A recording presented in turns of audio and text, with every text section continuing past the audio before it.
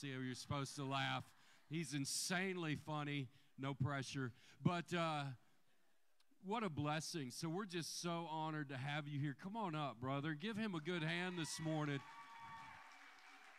We want to just pray for him. So go ahead, y'all stretch your hands toward him as he's going to bring the word this morning. Father, we're so thankful for Elijah. Father, we're so thankful for how you shine through him, God, and his awesome heart, his love for people, Father God. We just thank you for those gifts. They're expanding and growing and multiplying, Father, and you just touch his heart, his beautiful kids, Father. We're so blessed to have him here today. We thank you that you just flow through him. Bless our brother in Jesus' name. Amen. Thank you. Hey, all right. A lively bunch. It's my kind of crowd right here. Y'all, if you're going to pray for me, specifically pray for my hair, because I wasn't expecting the drizzle we had this morning. And in the hotel room, I went from the Nikki Sixx, I stepped outside to the Princeton Revolution. You know what I'm saying? Like, it was immediately, it's like that. So, you be quiet.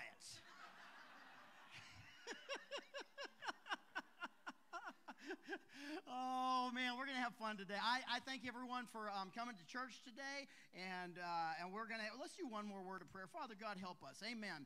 I was in Wichita Falls, Texas. This was a few years ago. I was in Wichita Falls, Texas, and I'm standing in the Starbucks because my hotel in the same parking lot, it didn't have the coffee maker. You know, the little individual coffee maker thing. It had a coffee maker, but it didn't have enough of the sweeteners for my. I'm old school. I do like black coffee, but if I can doll it up, I want to doll it up. You know, I'm not trying to prove my manlyhood here. I like a good tasting coffee. And so I saw the Starbucks. I'm not a huge fan of Starbucks for a few reasons. Nothing like I'm not taking some kind of spiritual stance against Starbucks. What my reasoning is because the way that they make you pronounce some of the things there, because if you're in, they've got their own language there. I just want to be able to say small, medium, or large. That's what without someone acting like they don't understand. There was a time you didn't work at Starbucks and you used this same terminology. But now, what's a small called at Starbucks? Anyone? Tall. Why would that make sense? That doesn't make sense in any other reference. You can't say, oh yeah, you know what? You need to talk to that tall gentleman over there. They're like, I don't see him. He's down there. That's the main one though that I have an issue with is the medium. What is it? You hear how you're pronouncing that? Grande, which is fine for you. I am of Hispanic descent, and if you have any kind of, and everyone does, of a hint of ethnicity of any sort to you, whenever you see that ethnicity represented on a menu, you all of a sudden become 100%. Like if you have 2% Italian to you, and you know that you have 2% Italian to you, when you're in an Italian restaurant, you're going to go, you know what? I think I'm going to take the spaghetti in the meatball. You know, like you overemphasize that.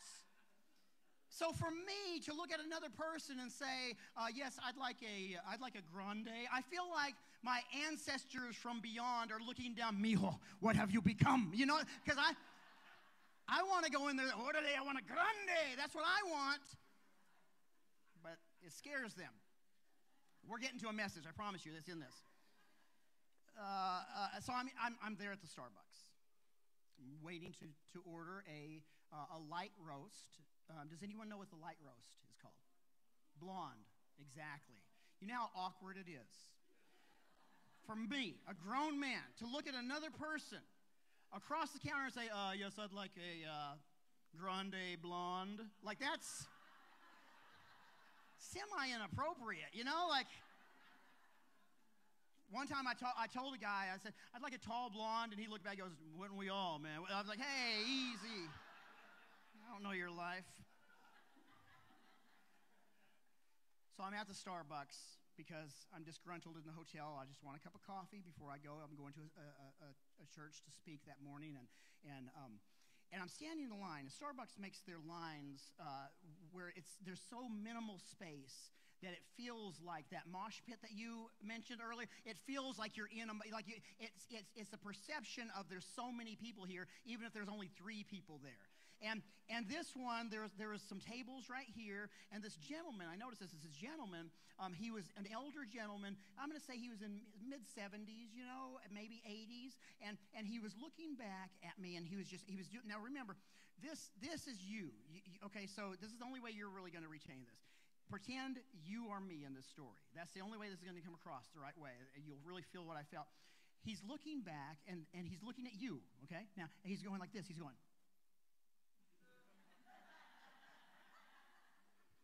And remember, I haven't even had coffee yet. You know what I'm saying? And finally, he breaks the silence after about 3 minutes. 3 minutes is a long time to be stared at like that, And I'm scrolling through my mind. I'm like, do I owe anyone money here in Wichita Falls? What's this guy? And he goes like this. He says, he breaks the silence. Remember, you are me. You're me right now, okay? He's saying this to you. He says this. He goes, who are you supposed to be?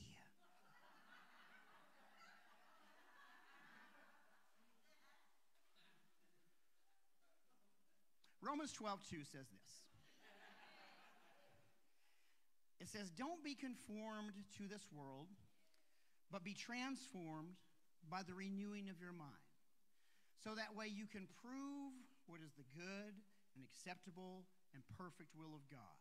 Okay? So when he says, who are you supposed to be, my mind, just me, in my natural self, my mind scrolls back to all the times when I could clearly answer with confidence and with boldness who it is I'm supposed to be. But this scripture introduces the concept that perhaps my thinking hasn't been expanded enough for me to walk in who it is I'm really supposed to be in life. See, it says, don't be conformed to this world. Now, when I hear that, because I was kind of raised in church culture. My parents didn't get saved until I was about 12 years old. But my nana, my little Mexican nana, she was a heroin addict for 17 years and got delivered. And she became what I would call Lord God saved. Lord God saved is in Hispanic culture. She's a little Mexican 4'8" woman, and she's you can tell how hard their testimony is based off the amount of Lord Gods in the prayer. When they're like my nana's prayer would be, Lord God, and we just call fire, Lord God, down from heaven, Lord God, and Lord God, we're just like there's a bunch of Lord Gods. The more Lord Gods, the better the testimony. Like the more it's kind of like Father God with the whites.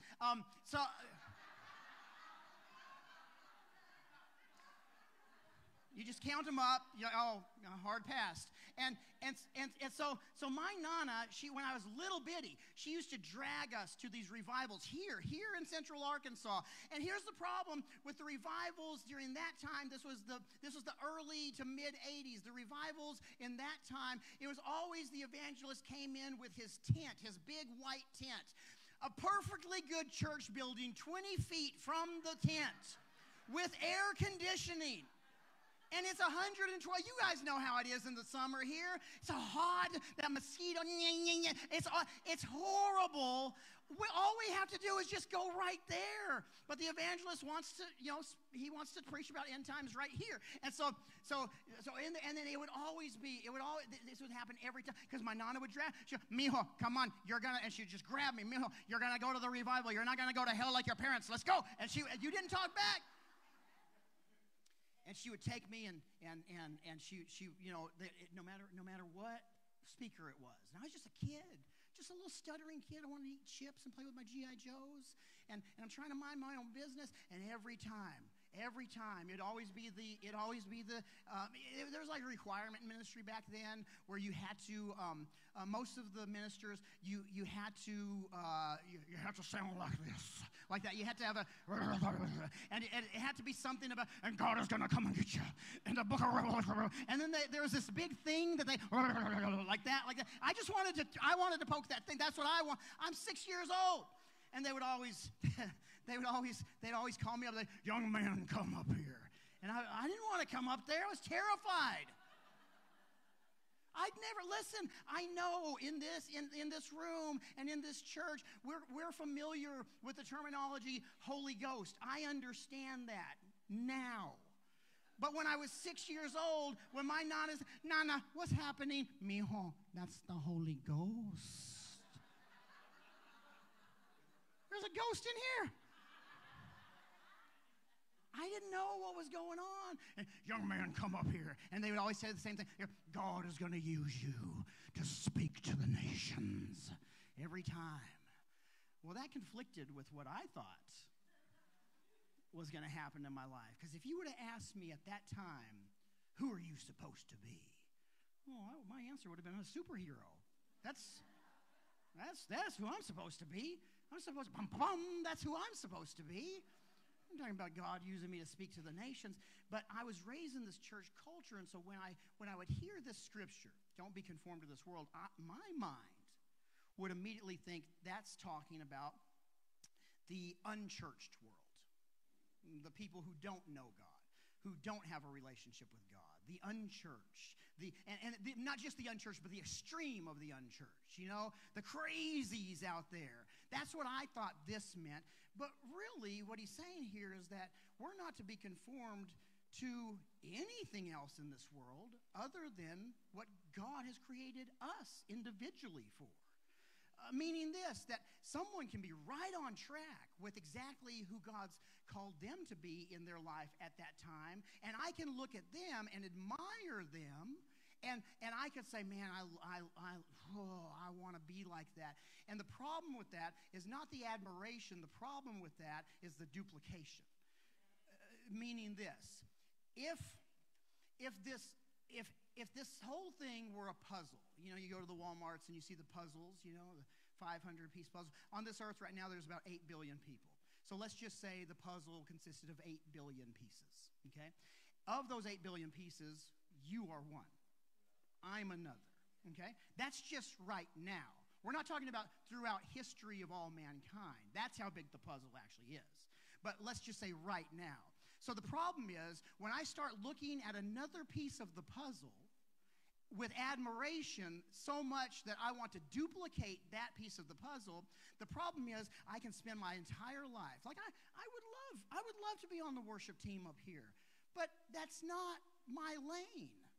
I can try and try. The bass player was rocking it this morning. I could try so, yes, where are you at? Where's the bass player?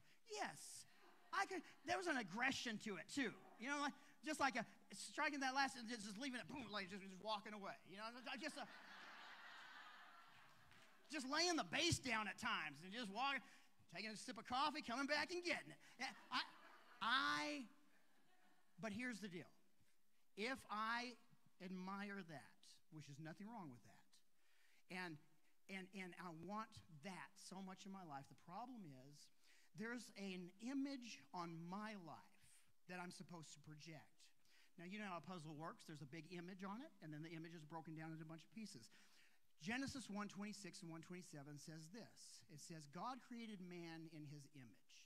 In the image of God, he created him, both male and female, he created them.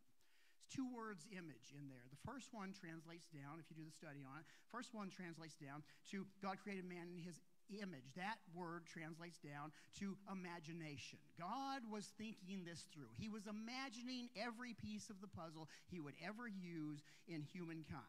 Okay, from the very beginning. So you may think you were an accident. You weren't an accident. You may have been a surprise. I got 3 surprises at my house. Okay, but it wasn't an accident.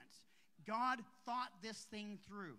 He knew where he would place you. He knew the family he would place you in. He knew the time he would place you in. Because there's a lot of people who if we ask, if you could pick any time frame, any era to be in, what would you prefer? And people are like, oh, I'd love to live back in the Bible days. No, you wouldn't.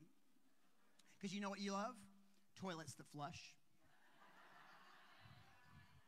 I'd like to be in the old Western days. Didn't see any horses out there today. You drove a vehicle with windshield wipers. You know what you love in the hot summer? Air conditioning. See, there's something on your life and about the image that's on your life and the piece of the puzzle and when you were chosen to be released into this atmosphere that could only work in this generation. What if God stuck me in another generation? I'm a comic. I would get burnt at the stake. We have the hunters and the gatherers. We have thank you for the assistance. Hunters and gatherers, and then the town idiot over here. You know what I'm saying? But the same thing applies to your life.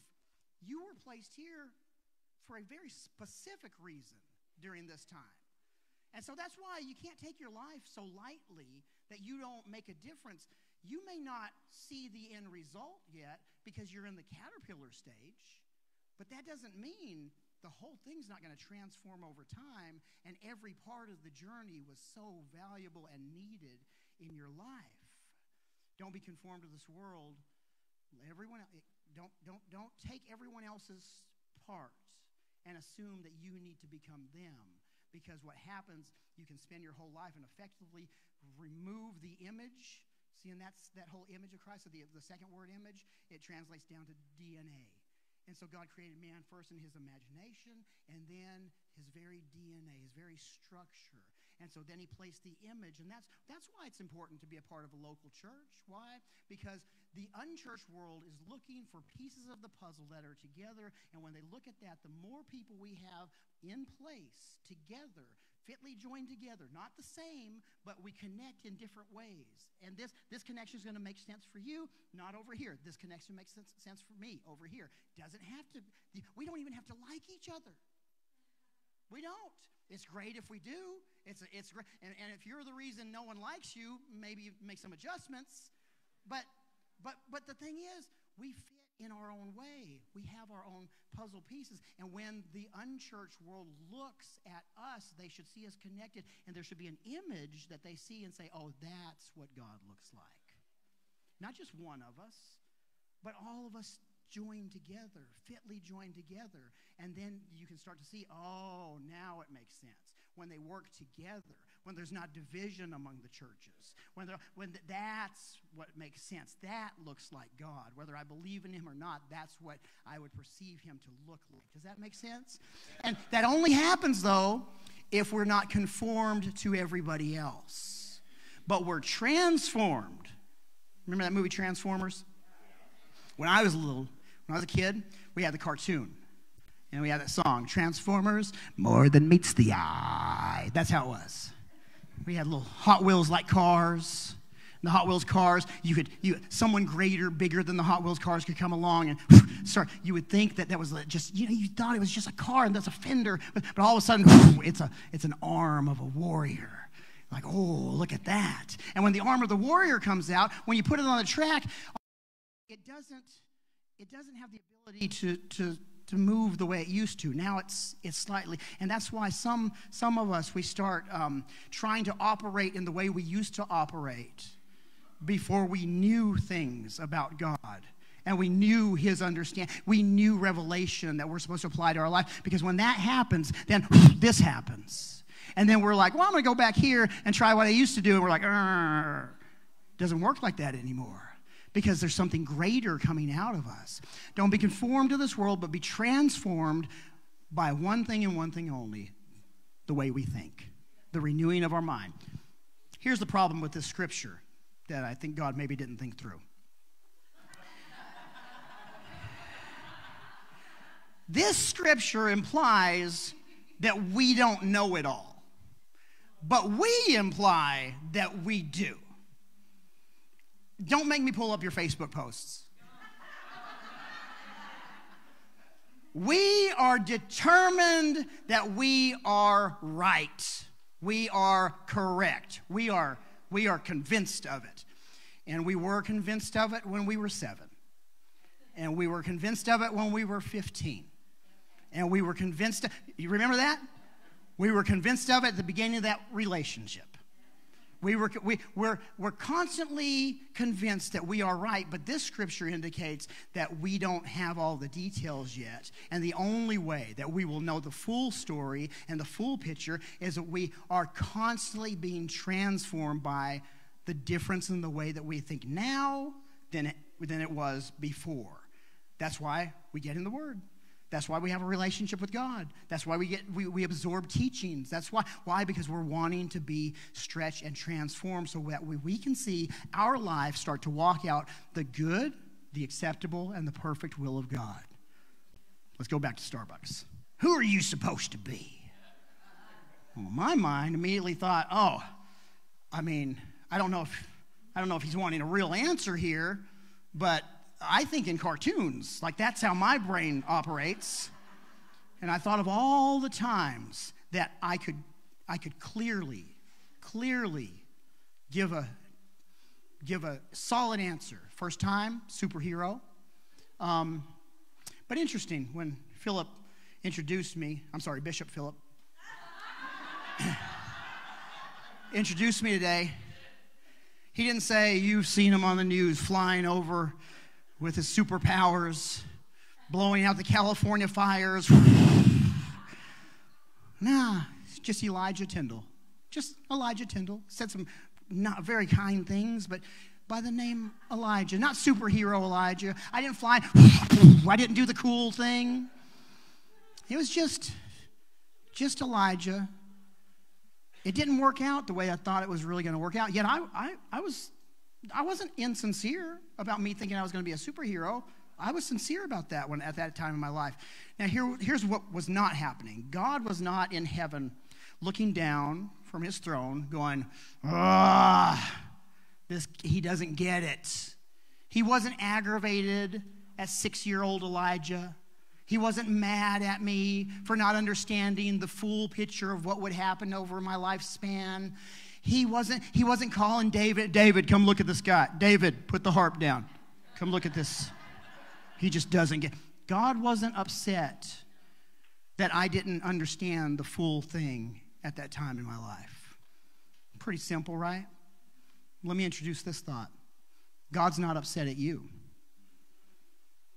for not understanding and having clearly defined to others exactly something about you. Exactly what you defined yourself as, who you're supposed to be, and then maybe it didn't work out the way you thought.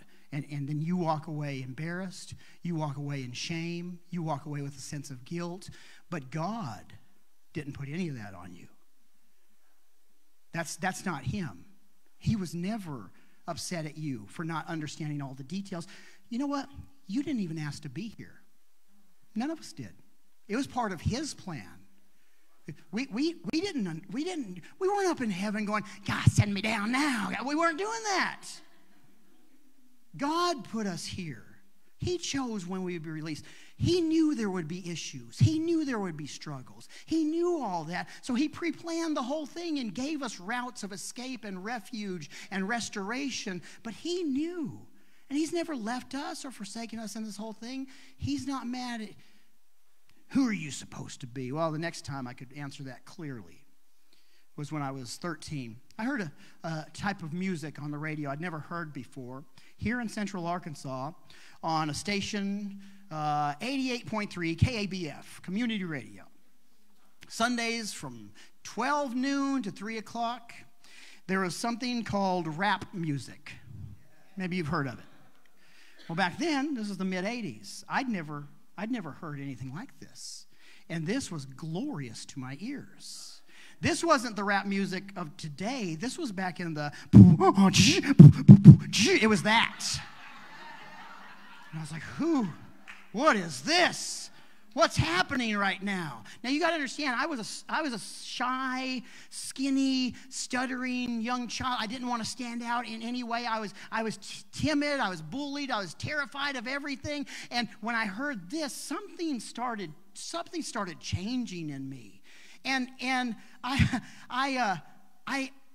I immediately started trying to mimic and started to try to, and I got myself involved in things called rap battles. Mableville Junior High, in the parking lot, every day at lunchtime. I was no longer Elijah Tindall. I changed my name. My name now was E.T. Fresh. E.T. Fresh. Oh, yeah, that was me. I was in a rap crew. My partners were Audacious Roy. Audacious Roy was in charge of the beatbox, and I was in charge of the rapping. He'd rap sometimes. Audacious Roy was a technical guy, and he had the camera. He'd bring that big giant camera. This wasn't a phone thing. This had a big giant camera out with, and he would record sometimes. And he said, this was years ago. He sent me. He goes, "You're never going to believe what I found." I said, "What?" And he said, "I found the first rap battle you were ever in at Mableville." He said, "Do you want me to send it?" I was like, "Send it now." And I could see I had this big, giant 80s hair, and I was walking through there was a big group of people all doing, and then you could see my hair walking through the top, walking through, and the circle broke like that, and then that was there was something that happened on the inside. Remember, I was timid, I was shy. You want to hear the first lines I ever did? I memorized it now. I stepped out, and this was E.T. The guy was chewing me up and spitting me out, and then it was my turn. I said, "I'll take this freestyle, no practice off the top of my head, because I can make a rhyme out of any word that is said. First you take a white man, take a Mexican mother, you let them have a son, and what you got is me, brother." I did that. E.T. Fresh was alive. But when I was introduced this morning, it wasn't as E.T. Fresh, because the rap career that I thought was going to blow up, explode, and I would be known as for the rest of my life. Who are you supposed to be? If you would ask me that at 13, E.T. Fresh. Oh, yeah. But it wasn't. It was Elijah Tindall at that time. God was not in heaven looking down, going, "Oh, he doesn't get it. What's wrong with him?" He wasn't mad at me. David with the harp already. He wasn't mad at me for not understanding all the details. See, because something was going on during E.T. Fresh days. If you would have talked to me before E.T. Fresh days, I was, like I said, shy, timid, fragile. You could have cracked me easily. But in rap battles, you have to be able to grow a thick skin, because how rap battles work is that whoever can cut the one guy down the most and make it rhyme, that's the one that wins the battle. And so I had to start growing layers of thicker and thicker skin, which I thought wouldn't matter since I never became E.T. Fresh as a lively. But then a few years ago, I was suspended from a site called Twitter.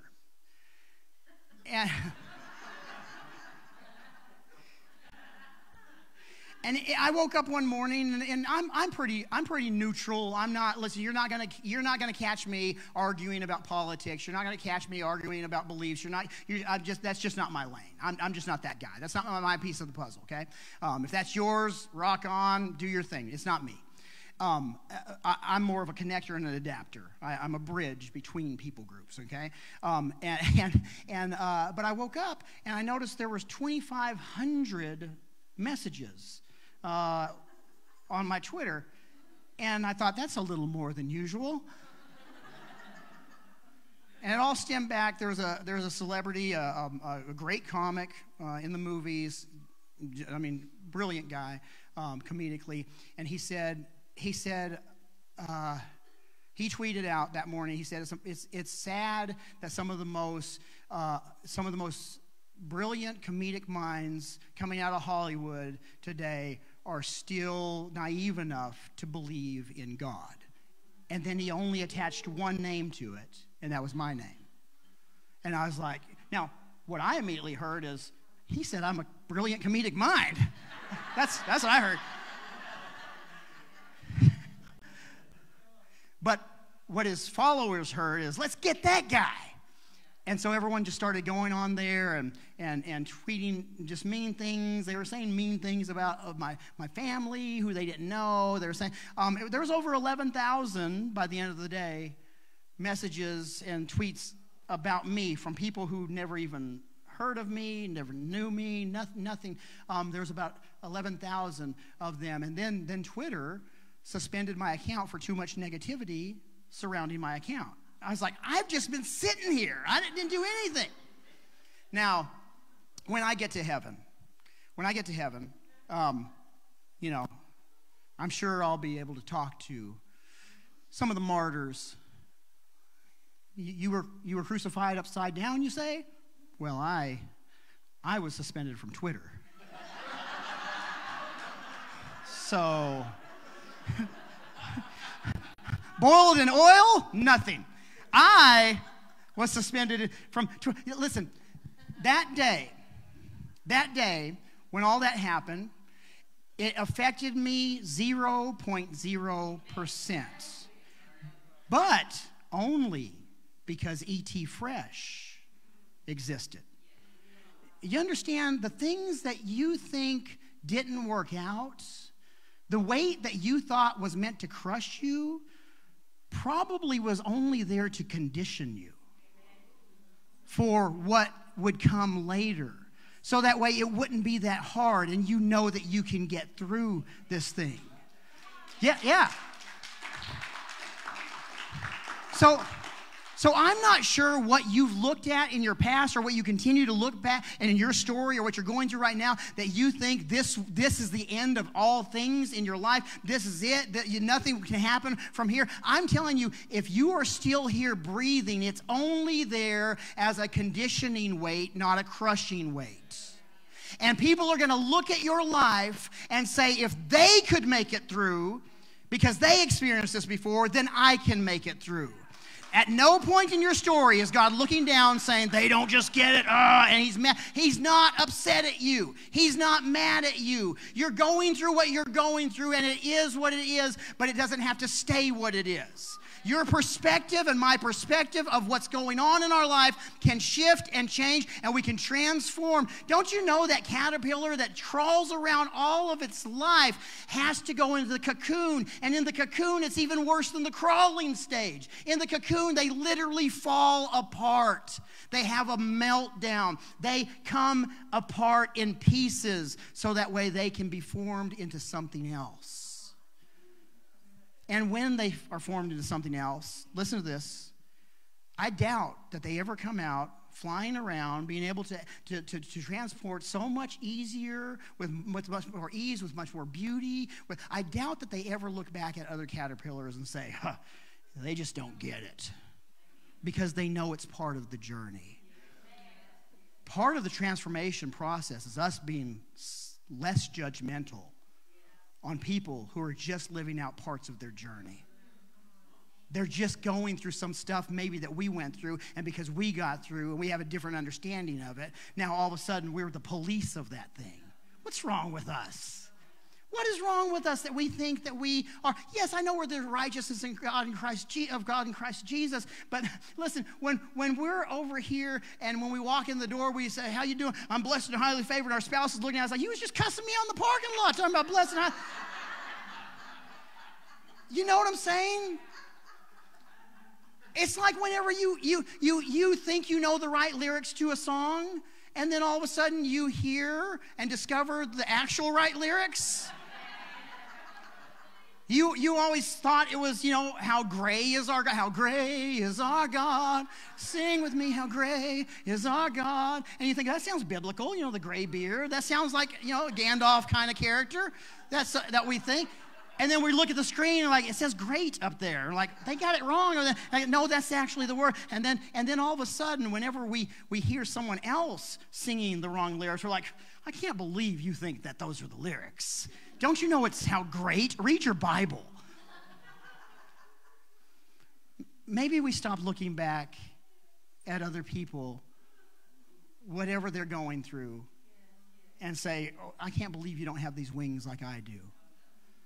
Because there's bigger and more beautiful butterflies around us that I surely hope are not looking at us with that same kind of spirit. And I think that's one thing that we're really needing to embrace right now with unchurched, with church, with people in general. Jesus said, by this all will know that you're my disciples, by the love you show. Not by anything else, just by the love you show one for another. And that's the defining characteristic. It's a transformation thing. It's not easy. I know I talk as if it's easy. It's not easy. But the stages of our life, if we'll embrace those things as these were not failures, they're just part of my story, and each thing helped me step to the next thing, because I could remember the very next part. Who are you supposed to be? 17 years old. I was called into the office, counselor's office. And they said, you're not going to graduate unless you get 3 extra credits. It's my senior year. And all my friends, they've got their plan. They're going to college. They're doing all this stuff. I wasn't so gifted at academics. And they said that you can go to this off-site course. They have different things. It's a VOTEC college thing. Called Metropolitan VOTEC. And you can go to that and you can earn your 3 credits. It's off campus half a day. And I was like, you had me at off campus half a day. And so I went there. They let me choose a topic of what I would study. And I saw radio broadcasting on there. And I was like, I'm going to do radio broadcasting. Now, what I thought radio broadcasting would be just playing music, press and play, and playing music. That's what I thought. I didn't realize that it was actual training to become a radio DJ. Now, the problem was, remember I mentioned I stuttered? I didn't mention how horribly I stuttered. I stuttered so bad that my 5th grade teacher literally said this to me. She said, Elijah, I don't know what it is that you're going to do whenever you grow up, but whatever it is, you'll never be able to do anything that requires you to talk for a living. Now, she wasn't trying to be mean, but she was pointing out the obvious thing. I couldn't get past the end of my sentences. The more nervous I would get, like that, I would lock up. And so here I am, and I know what you're thinking. Well, what about the E.T. Fresh? What about that? It worked for that biggity. That was fine.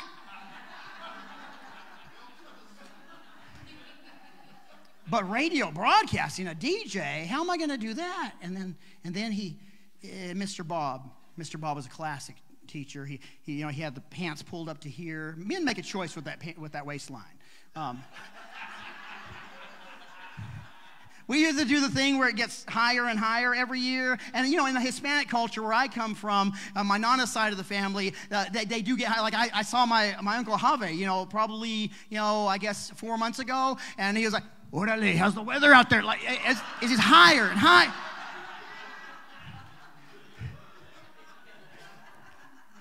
Or we do that thing where we just, but with same waistline size as when I was in high school, but we got the big pregnant belly that hangs over it. Like, not exactly the same.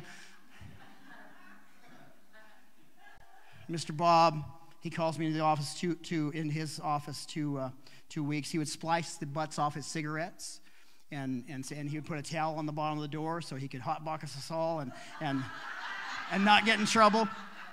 And he calls me in the office. He goes, hey, Rock Chuck. That's what he called me. Hey, Rock Chuck.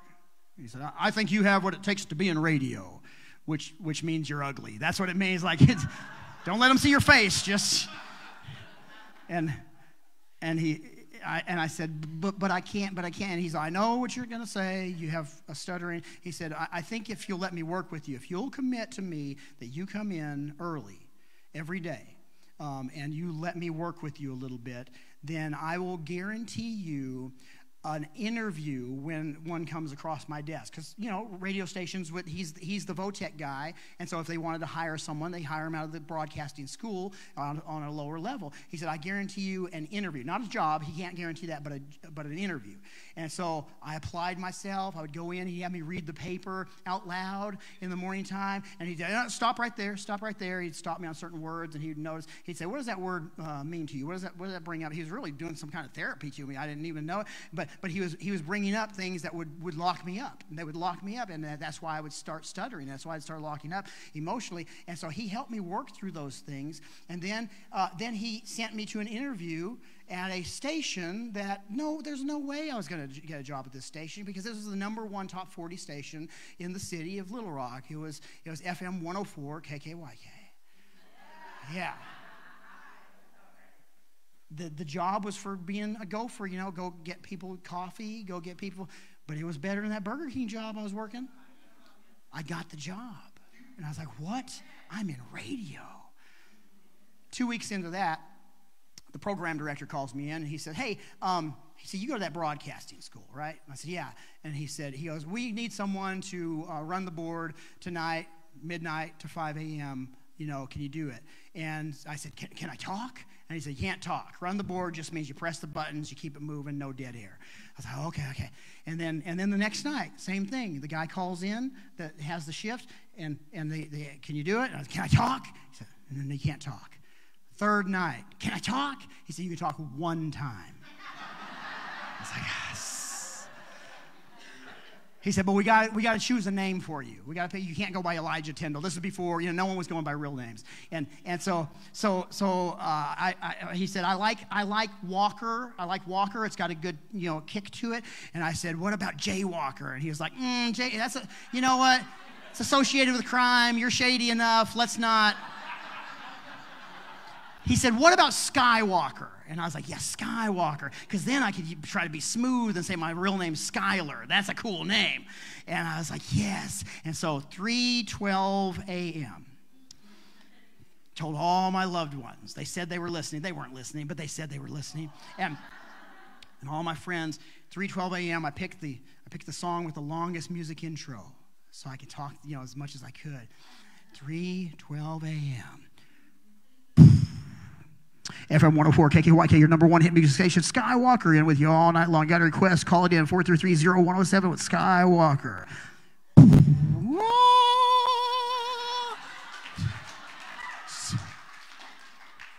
Skywalker. Who are you supposed to be? Skywalker. Yet when I was introduced only moments ago, I wasn't introduced as Skywalker. Did the radio thing work out? Yeah, turns out I ended up getting that overnight shift because the guy who kept calling in actually took another job in Florida and was already living in Florida, and they didn't know.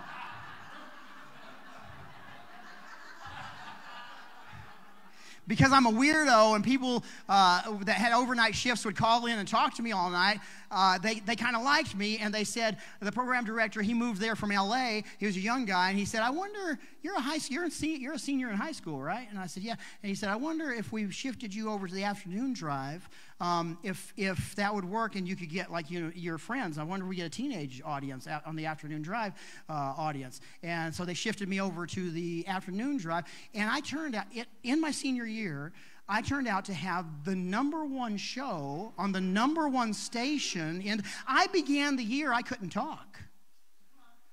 If you would have asked me, who are you supposed to be? At that time, there's no doubt, Skywalker. That's it.